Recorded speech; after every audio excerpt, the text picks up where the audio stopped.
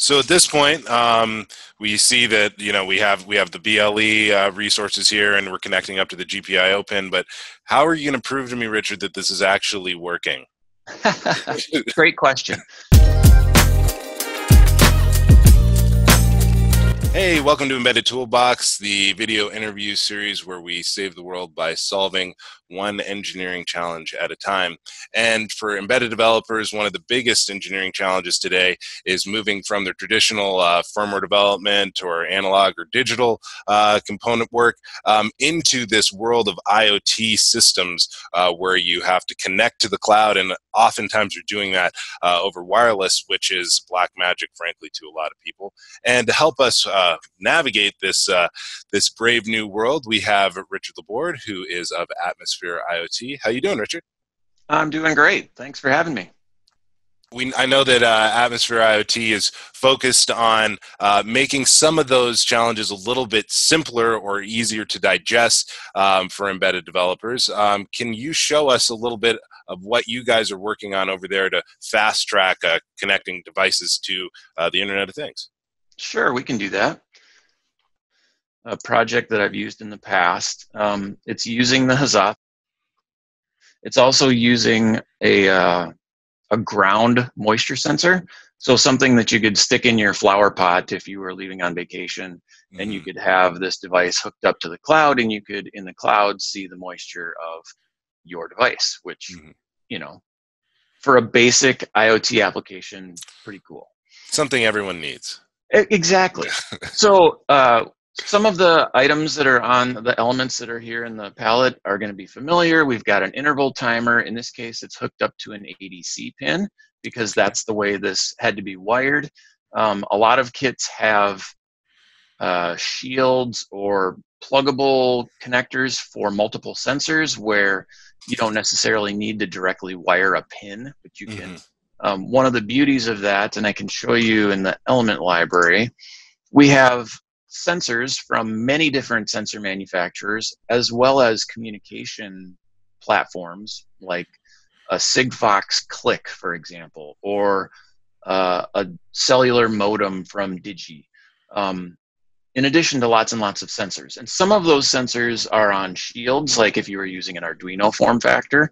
So when you plug that, when you add one of these sensors to your project, all of the code necessary to use it in that particular way are added in. So here's the thing that I just imported, and I can click on it, and now if I had an LIS2DW12, I could connect it to my interval timer, and I would be able to pull sensor data off of that sensor. There's a hardware abstraction layer that makes it easy for all of these elements to be added to any project. And so as a part of that, it's adding all of the drivers for that particular sensor. It knows which pin it's on. It knows all of that information.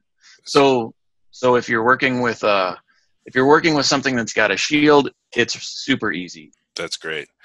So at this point, we see that we have the BLE resources here, and we're connecting up to the GPIO pin. But how are you going to prove to me, Richard, that this is actually working? Great question. And in this case, we're using the interval to read the ADC pin. We're pushing that data to a BLE characteristic, and then we've also added this extra BLE characteristic. Both of those BLE characteristics are linked to the application. Because in the case of a BLE app, we're going to use a mobile phone and an app on a mobile phone as the gateway to the cloud. So in this part of the workspace, you can see we have an interval timer reading the sensor's BLE characteristic, and we're going to push that data to an analog meter and also to the cloud.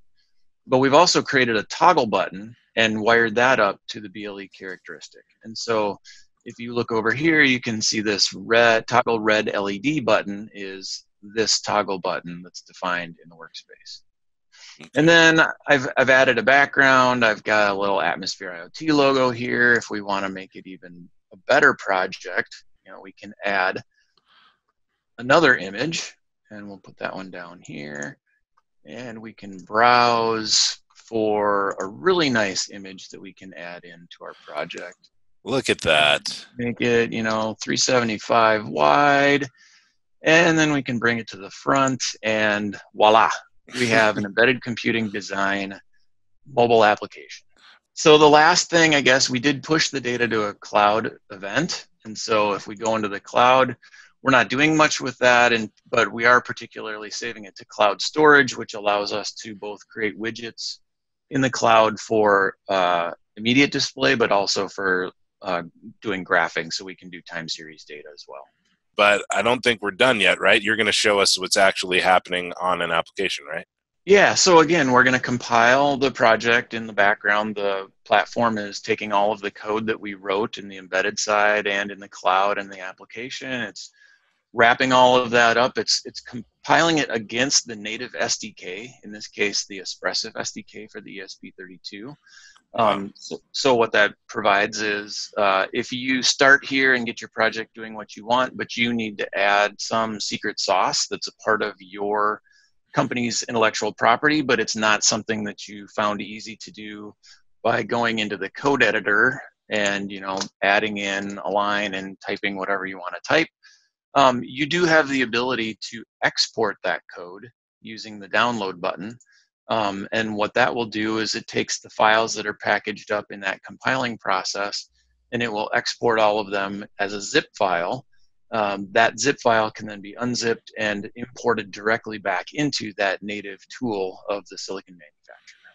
So next step for us, we're going to program the firmware on our Huzzah 32. We've already picked the serial port.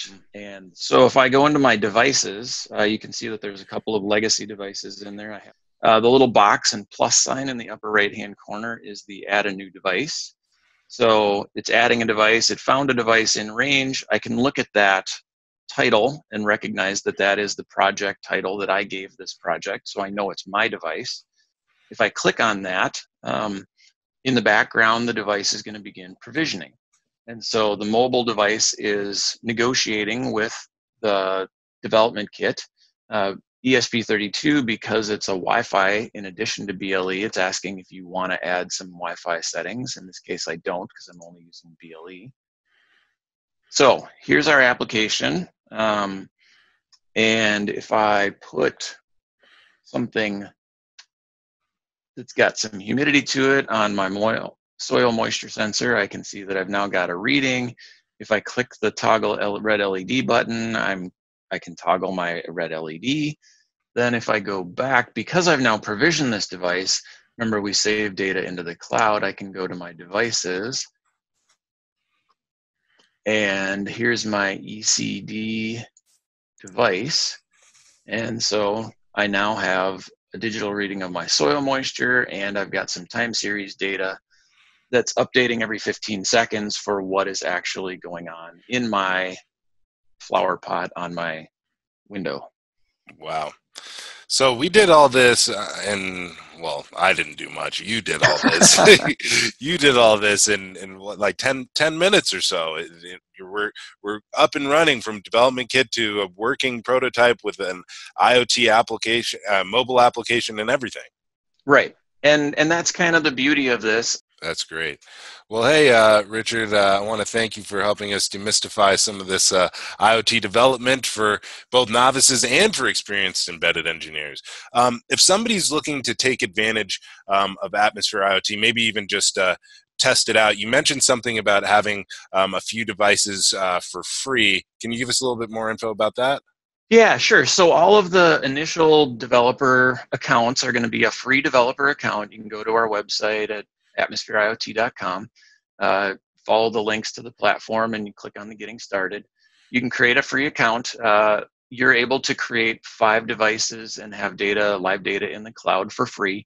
If you want to add a new device, you can remove one of your older devices. If you want to do a pilot and you want to do something more than that, we have a professional option, which gives you 25 devices. If you have an existing product that's already able to push data somewhere, but you don't have cloud infrastructure, you could create an enterprise account and be able to push that data directly into our cloud and use our widgets to be able to display and send alerts and all of that fun stuff.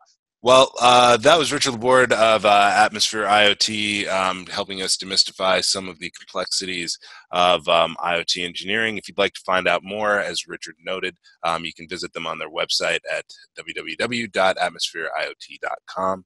Thanks for watching Embedded Toolbox, and we'll see you next time.